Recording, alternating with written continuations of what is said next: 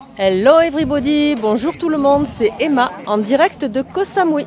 Aujourd'hui, nous allons célébrer une fête particulière organisée par la communauté des villageois de Ban Tai, ici à la pointe extrême de la plage de Ban Tai. Ban Tai étant le secteur dont je dépends. Vous reconnaîtrez peut-être cette pieuvre, réalisée par un artiste local.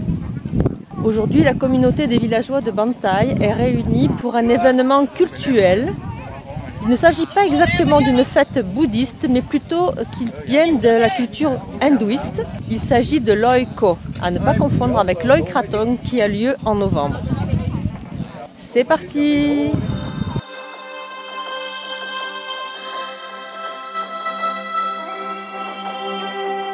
Aujourd'hui, je voudrais partager avec vous un événement traditionnel.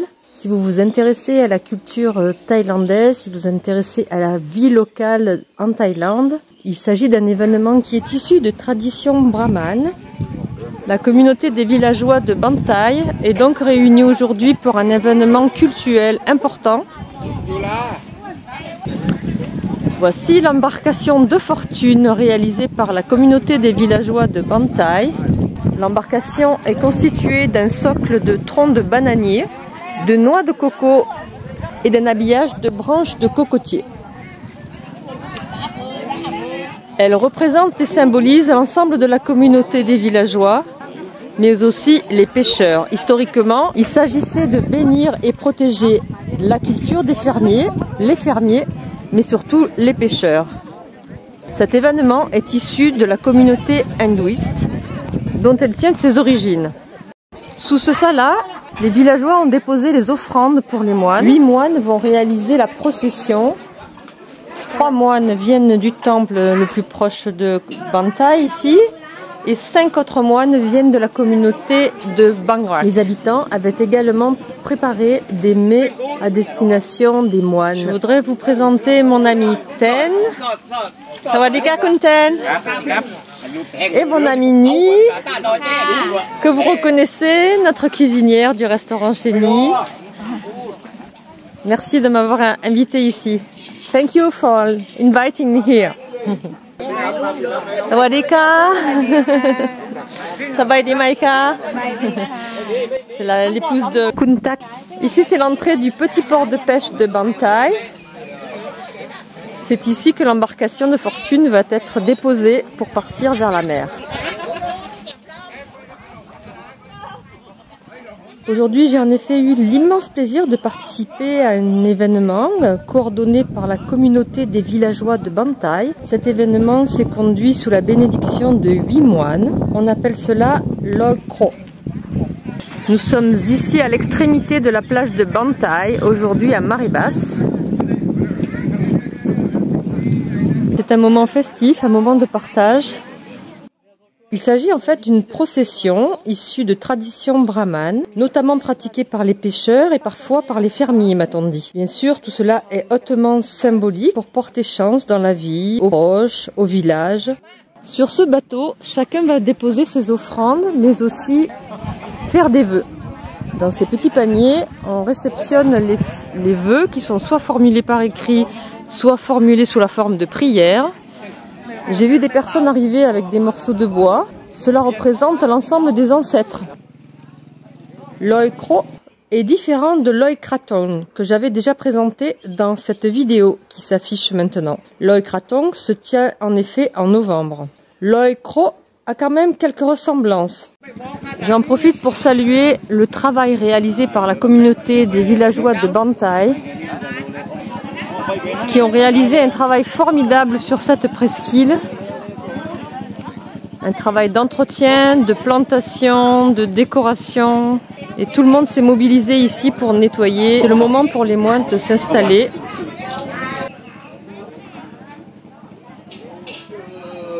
Ils sont rejoints actuellement par les moines de la communauté de Ban Tai. Toi, Emma, Ban Yuti Bampo, Santitani. Ban, Kang Lang, Wat, Chaika.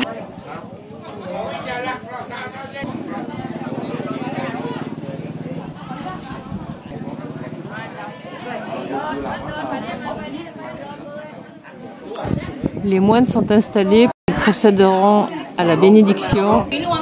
ensuite pour prendre leur repas. Et enfin, le bateau sera porté à la mer.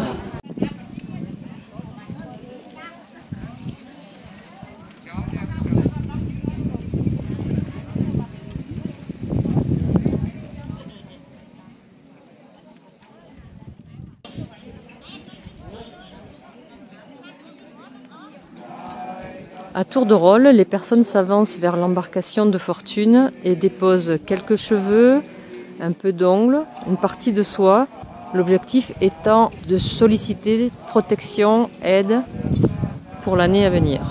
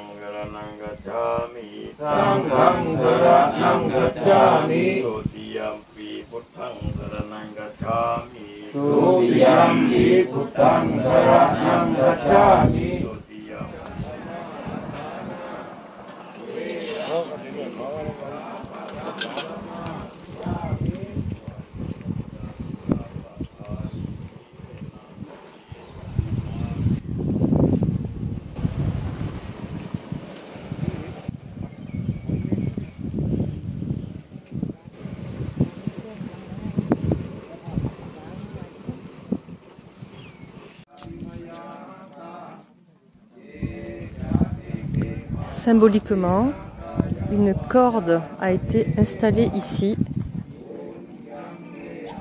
Elle est reliée à l'ensemble des moines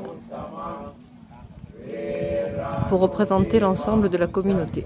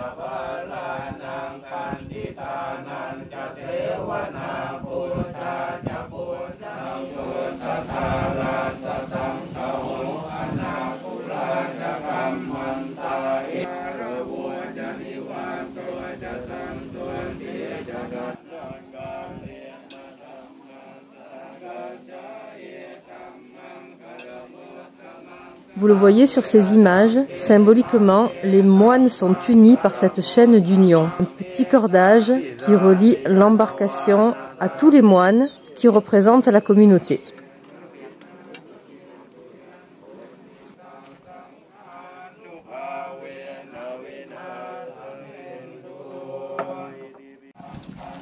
Symboliquement, la communauté dépose ses offrandes en nature, chacun dépose un peu de riz. Loy Kraô est un événement gai qui réunit les habitants autour de moments conviviaux et festifs. notamment le partage de riz traditionnels et l'organisation d'une démonstration de dressage de buffles à la fin de la cérémonie. C'était vraiment un immense plaisir de partager cette matinée avec les habitants de mon village, Ban Tai. C'était un événement vraiment chargé d'émotions. Une grande émotion notamment au moment de ce passage où l'on partage le riz.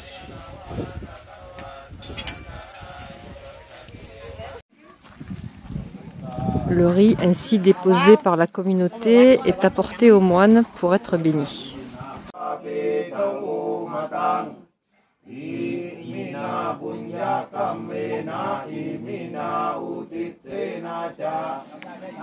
La communauté poursuit la décoration de l'embarcation de fortune.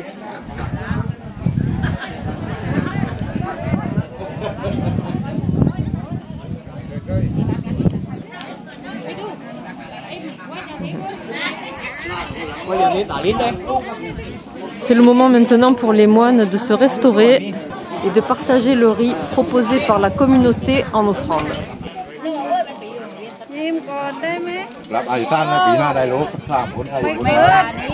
Chacun vient participer à la décoration, fait une petite offrande. Soy mak.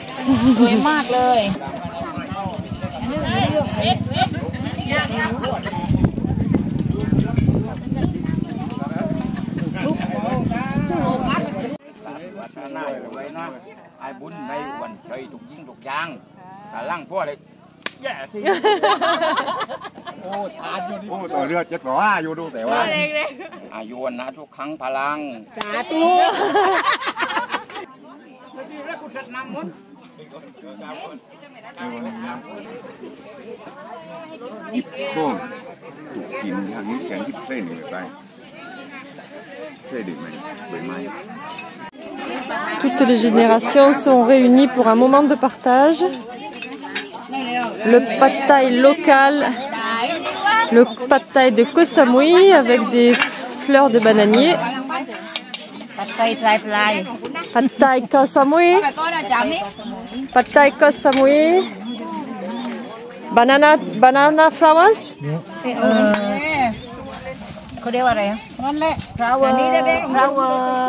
Banana. La communauté a cuisiné et partage maintenant ce repas. Ici un plat à base d'ananas. Ici c'est un curry avec des haricots. Ici tom yum avec du porc. Okay. Thank you. Voilà, Ni s'occupe de moi, c'est très gentil. Et ici la communauté partage ce moment de fête. Allez, bon appétit. Nous avons été invités par la communauté. Fried noodle, curry. Fried noodle? Curry. Curry. Ok. Spaghetti Thai food. Et oui, elle dit que le pad thai c'est un peu comme les spaghettis. Not same. Because it's noodles. It's noodles, rice noodle, right? Rice noodle. Rice noodle. Voilà, c'est des pâtes de riz en fait. Hein. Ensuite, ils vont ajouter des germes de soja. Tini papaya? Not papaya, mango. Mango, ah, de la mangue, voilà, parce que c'est le pad thai de Ko Samui. Donc là, c'est de la mangue fraîche, de l'oignon frais, et ensuite, elle va ajouter des fleurs de bananier. Et différentes sauces, un petit peu de cacahuètes, de la sauce piment. Aroy mak mak. De la banane. Banana. Very good banana Thailand. Im leo. Im leo. Puan, ok. Puan, we share. Thank you. Elle m'a donné une banane pour qu'on puisse la partager. Attention, elle est chaude.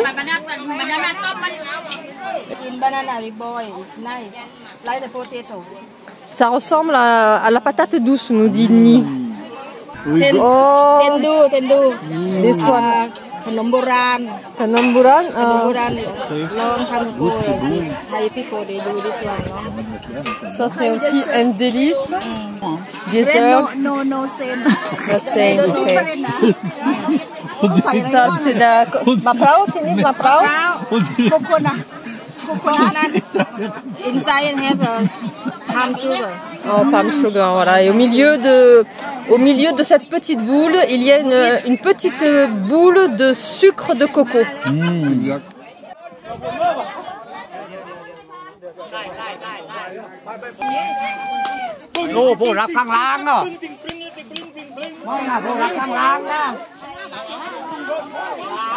Symboliquement, on recherche la purification après que chacun ait déposé un vœu, un cheveu, un ongle sur ce rafio de fortune réalisé par les villageois la veille de l'événement. Puis la procession conduit à la mer cette embarcation de fortune qui symboliquement s'éloigne avec les soucis.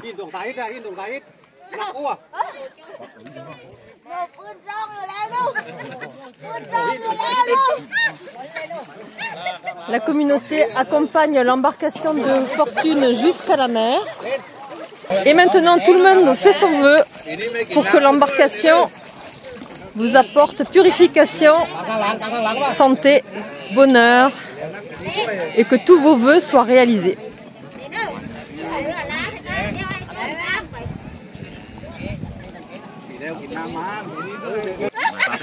Il faut stabiliser le bateau pour qu'il puisse partir. Là, on a le pitre de la communauté.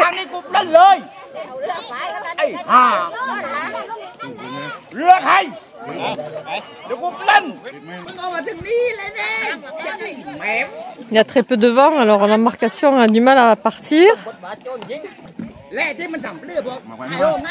Ils vont accompagner le bateau pour qu'il puisse partir vers la mer.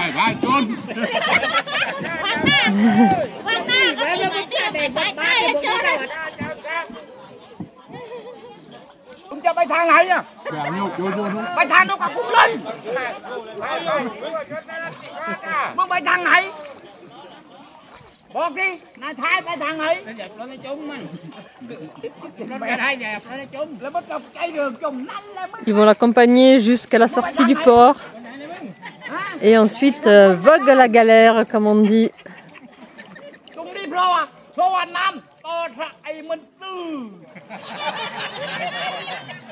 Là, il fait rire toute la communauté parce qu'en fait, il faisait croire qu'il y avait beaucoup d'eau et en fait, on est à marée basse. Du coup, il y a très peu d'eau. Il fait rire tout le monde en tout cas.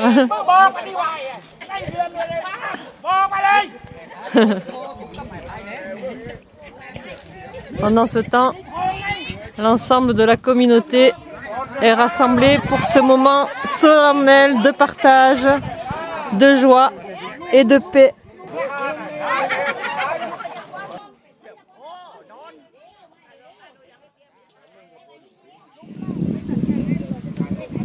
J'espère que vous avez apprécié ce petit reportage en direct de la plage de Ban Tai.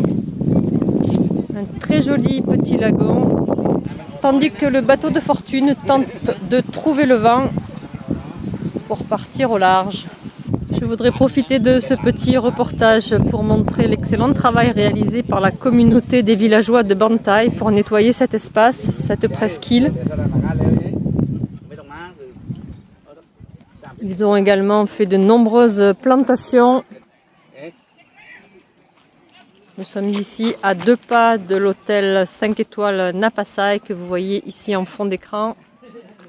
Tous les arbres que vous voyez ici, les cocotiers, les palétuviers, l'installation des bancs, la décoration de pieuvres qui va être restaurée.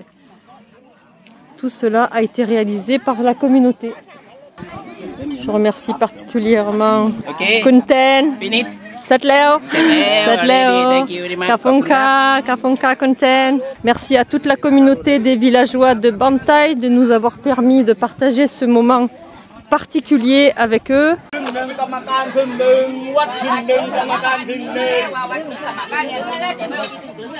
Merci à tous.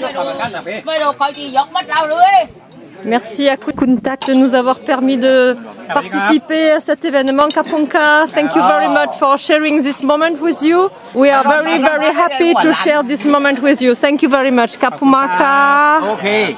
Si vous ne connaissez pas cet endroit, le petit port de Ban Tai est ici. Un endroit vraiment pittoresque.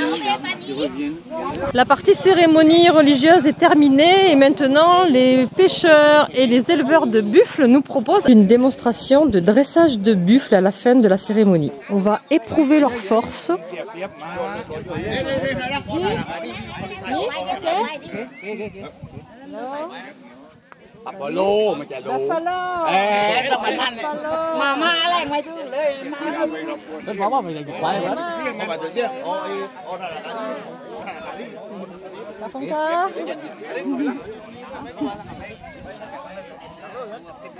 Là, leur objectif est vraiment de montrer. Ça peut choquer nos yeux occidentaux, mais sachez que les soigneurs sont très attentifs à la santé de leurs animaux, qu'ils considèrent comme des animaux familiers.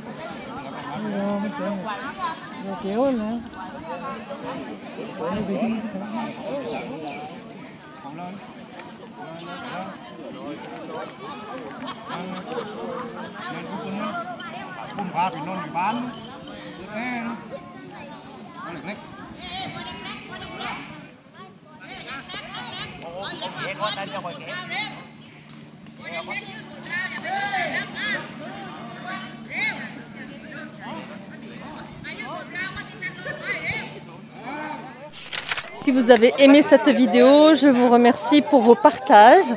Je vous remercie également pour vos likes et je vous dis à bientôt à Ko Samui pour d'autres petits reportages comme celui-ci. Bye bye!